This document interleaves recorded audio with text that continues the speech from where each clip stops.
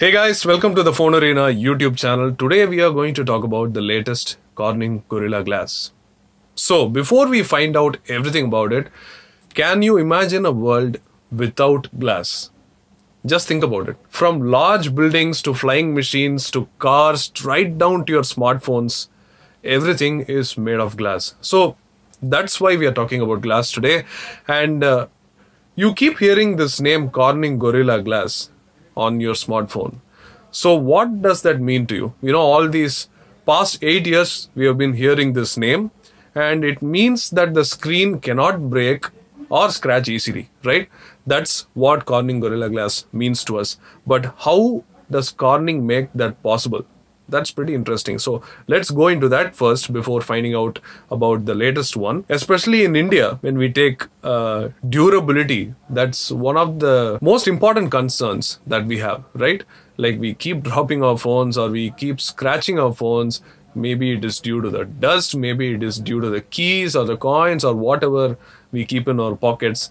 It just happens. We keep dropping our phones.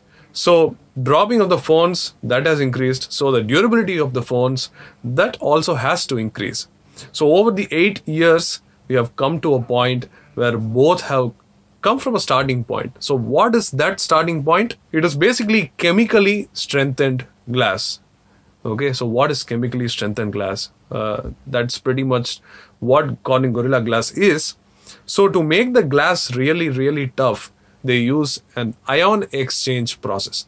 That's the process that makes the glass really strong and tough. So you basically immerse the glass in a molten salt solution in which the small sodium ions which is already inside the glass gets replaced by the large potassium ions. So this ion exchange process increases the compressive strength of the glass. If you want to read more about this, there is a great video by Adam Savage and another guy made by Corning themselves, which talks about this process. So that's where Corning Gorilla Glass's strength comes from. And there is also a coating on top which makes the scratch resistance really high. So the number of scratches that you see, visible scratches, not the minute scratches, that's going to be still there.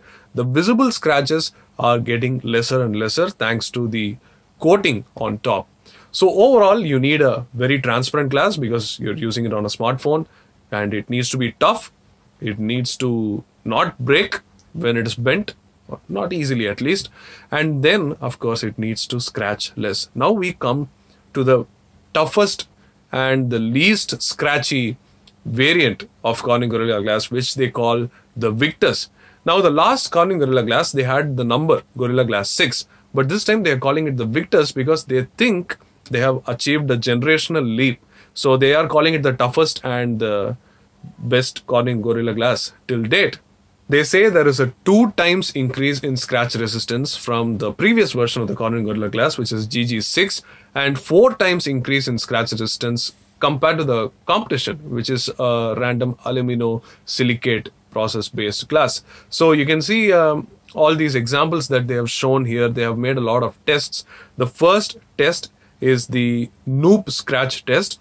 Now Gorilla Glass Victus shows off its competitiveness, in which you can see the depth of the scratches is very less compared to the competition. The next is of course the popular drop test, in which they have achieved a 2-meter height this time. Of course it's a controlled test, but what you get is a hard drop on a sandpaper surface, which is about 180 millimeters rough surface, and still it doesn't break. So what they use is a smartphone-like thing, which is modeled like a smartphone with the weight that you would expect, like around 140 to 150 grams.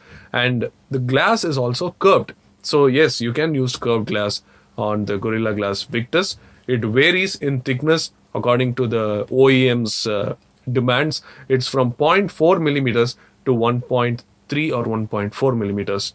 In the same drop test, you can see that the competition is achieving only up to 0.8 meters of height, while the Gorilla Glass Victus can go up to 2 meters. If you are thinking about the Gorilla Glass 6, it was up to 1.5 meters. In another test, which tests the breakage of the glass, it's called a slapper test. In this, you can see from a big height, there is a big swing and onto the sandpaper surface. Again, the Victus outperforms the competition by a big margin. So with these tests, we can clearly see that Victus has shown a lot of improvement. Now, of course, it doesn't mean that Gorilla Glass cannot break at all or cannot scratch at all.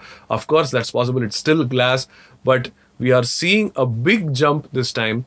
So that's the latest version of Gorilla Glass, the Corning Gorilla Glass Victus. We are going to see them soon in smartphones and all kinds of devices. So the first brand that is going to be using this Corning Gorilla Glass Victus is going to be Samsung. So if you learned something new today, do hit a like and drop a comment below as to what new things you found in this video, and also what do you think about the Corning Gorilla Glass Victus.